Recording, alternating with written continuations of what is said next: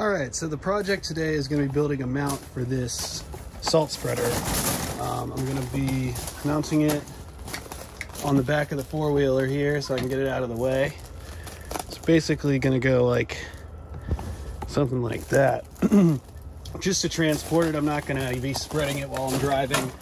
But basically, so what I'm going to do is, that is 1 inch square tube. It's 1/8 inch thick, meaning that a 3/4 inch square tube will fit into it. So, excuse me.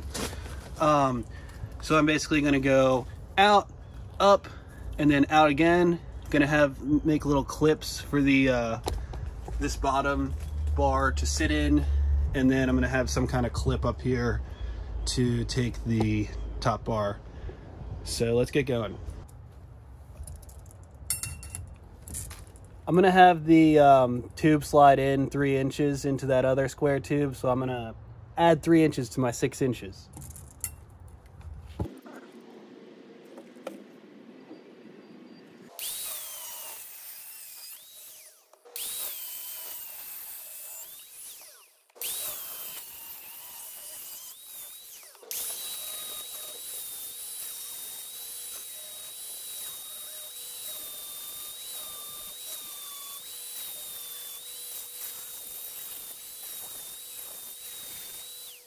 So you've probably noticed I'm in a bit of a different setting than my last couple videos. For the trailer build, I had the luxury of using my coworker Jim's shop.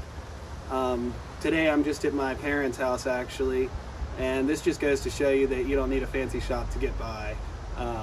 You know, little stuff like this you can do. I'm using this Northern Tool wire feed welder. Last time we were using a MIG welder, but for this it's, you know, it'll do, and I'm by no means an expert. I'm very novice at welding, but it'll be functional.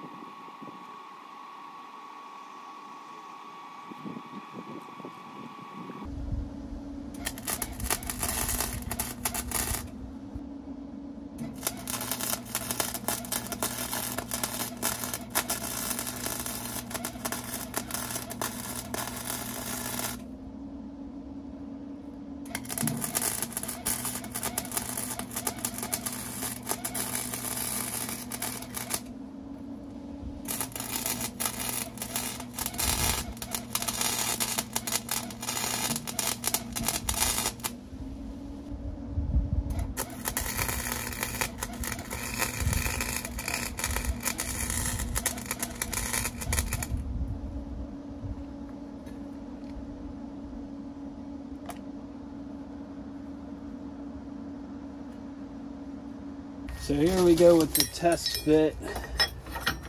That'll be good.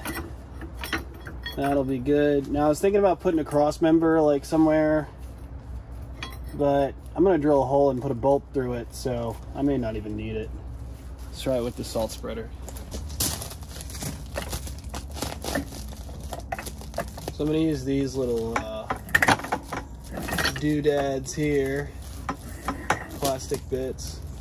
All right, just getting the height check.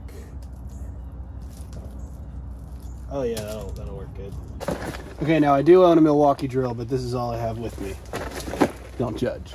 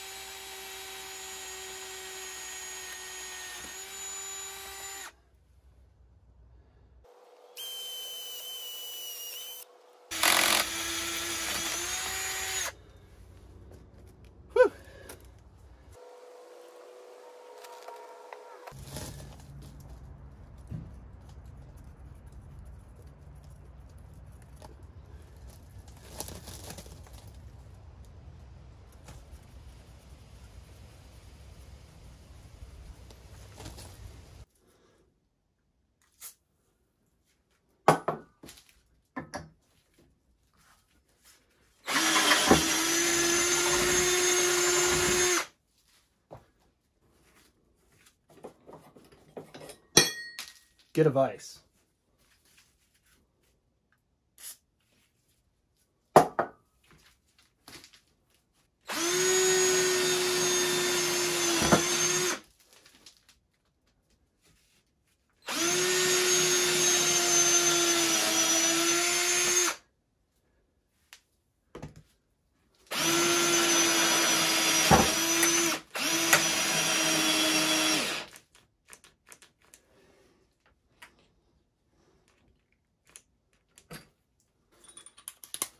Okay, so the drill died, so now we're switching over to a impact driver. We'll see how this goes.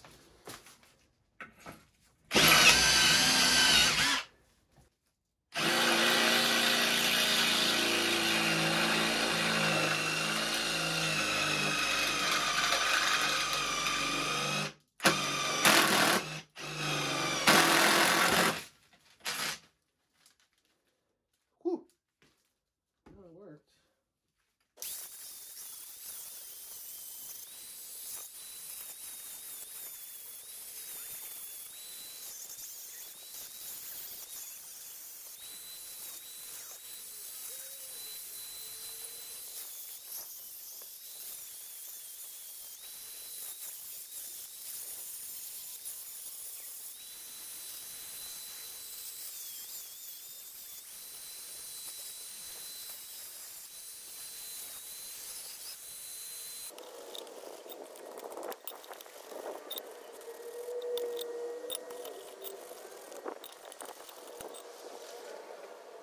I always prime stuff that's welded with cold galvanize.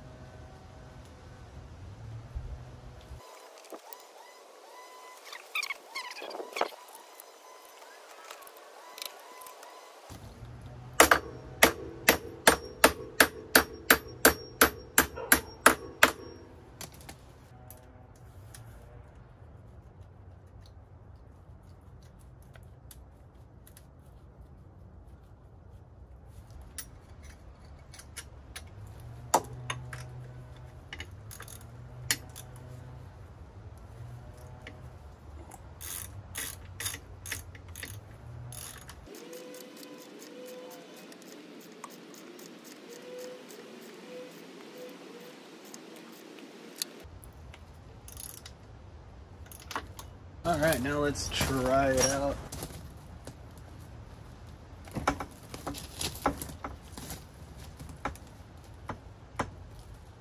Yeah, now I just need to figure out something for the top. Okay, so I finished the mount. Let me show you what I did for the top. So I got these mini adjustable bungee cords from Northern Tool, and I snipped off the excess of it. And then I bent these coat hangers into a hook so that when you take it off, you can just slip it on the hook and, you know, slip on, slip off. So let me show you a demo.